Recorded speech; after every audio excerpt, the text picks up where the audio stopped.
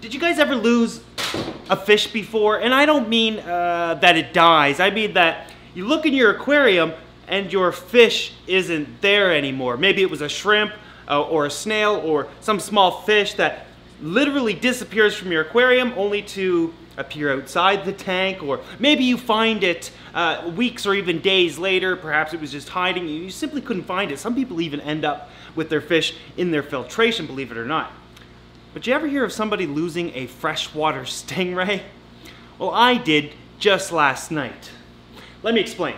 You see, every night before I go to bed, I check on all of my aquariums, just like normal people do. However, I have this thing about me that I also count the fish that are in the aquarium. Of course, just the ones that are actually countable. So for the Waru tank, I just do a visual, making sure that I still have 10 in there and making sure their appearances are fine, filtration pumps all running before I go to bed. And of course, I also stop by the 2,000-gallon aquarium and I count the arowana, 1, 2, 3, 4. I count the freshwater stingrays as well, 1, 2, 3, 4. Then I head over to Frank's aquarium and I see the Beischer and Frank are doing fine. I then proceed to count all of Frank's chins, 1, 2, 3, 4, 5, 6, 7.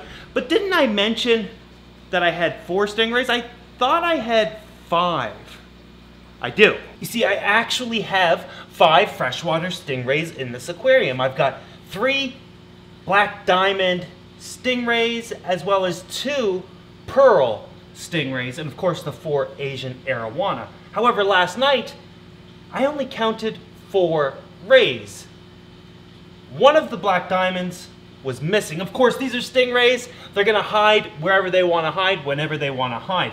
It's not very typical for a healthy ray to wanna hide. They typically only do that when they're upset or they're scared or hiding or whatever the case might be. Usually rays are always out in the open.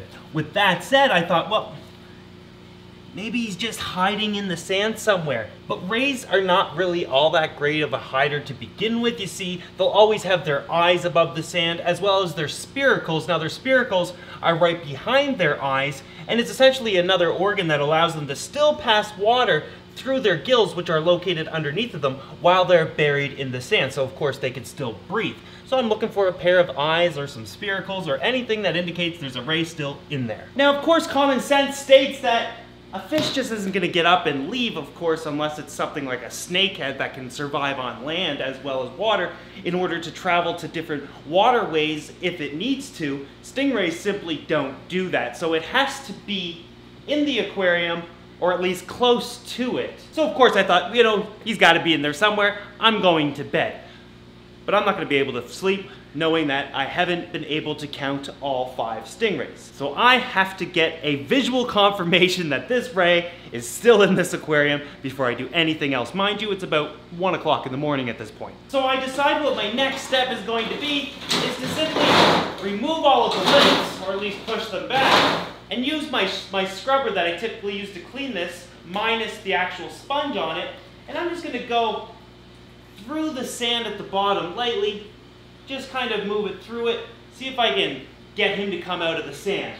I searched this entire aquarium. Nothing turned up. So of course you'll also see that underneath the roots of this aqua decor background, you can see that, well, the rays can actually go under it. So I sat here with a flashlight for about 35 minutes or so, just peering under all of these roots, hoping that he's gonna poke his nose out at some point.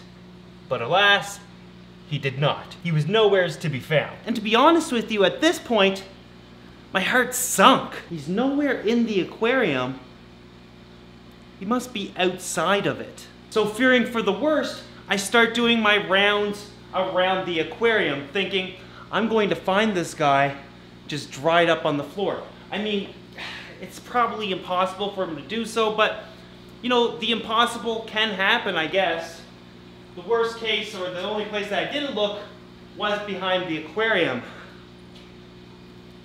But he wasn't there. Can somebody tell me where my stingray is, please? The background is hollow. So I'm back here with the flashlight looking. I can't see anything. No movement, nothing of the sort. But I'm thinking, well, it's hollow all around it. Like, there's a lot of places that do touch, but there's also going to be places that there's going to be grooves underneath of it, probably over there some. I simply can't see everything, so put my GoPro on a pole, tossed it down there with the flashlight, and slowly turned it around, almost like an underwater periscope or reverse periscope. I see nothing. So at this point, I know he's not in the sand, he's not in the aquarium, he's not on the outside of the aquarium, and he's not behind the background. I don't know where else I can look until I think, well, maybe he's just somewhere else that the camera can't see. So I start to look over there. So of course I come over to this side, I move all of the left side, and I'm like, how would he get behind this? It's so narrow, but I guess it kind of opens up at the bottom, so I'm trying to peer through with this little flashlight through the cracks. And that's when I see two little eyes peering back at me that I swear were saying something along the lines like, "Hey Dad, look what I can do." This ray was suction cupped to the side of the aquarium in the narrowest part of the background. I was like, oh no. First, I looked for vital signs. Is he breathing? Is this fish still alive? He was. He was having a great old time. But how do I get back here? This is bolted in place and siliconed. There's nothing I can do really. Well, the only places I actually siliconed were all of the seams, not along the top. If you guys remember, along the top, I drilled the background into the acrylic brace. So I removed all of them to peel back the background, which caused no damage at all, and I was actually able to get a better look at him. First things first, of course, let's make sure you're not stuck. So I took this long pole and I kind of agitated around him, seeing if he would move out of the way, which he did. He was freely swimming all around back here. I thought at this point, how am I going to get my smallest big net behind here to scoop him up and take him out without ripping the background off?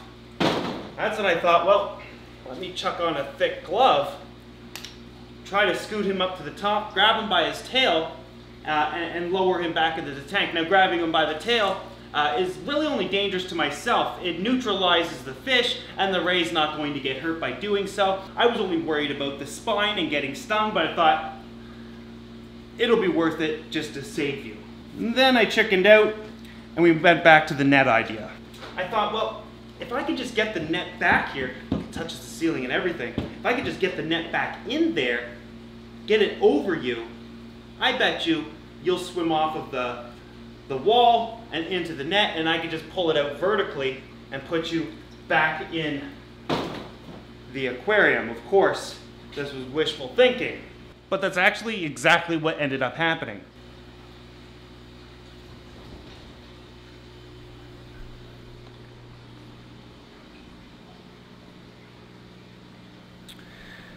And then, of course, back into the aquarium he went, and all was fine. Now, I'm actually really glad this happened while I was here and I caught it right away, because while I had the GoPro in behind the background, I shut the flashlight off to see if any light was peering from behind the background, like light leaking in through the front that would indicate where perhaps I missed some silicone or something along those lines.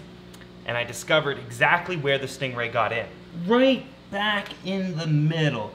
You see, there was a small area, possibly only about, I don't know, 7 or 8 inches wide, that didn't have its silicone attached to it. And it was only a very thin gap there.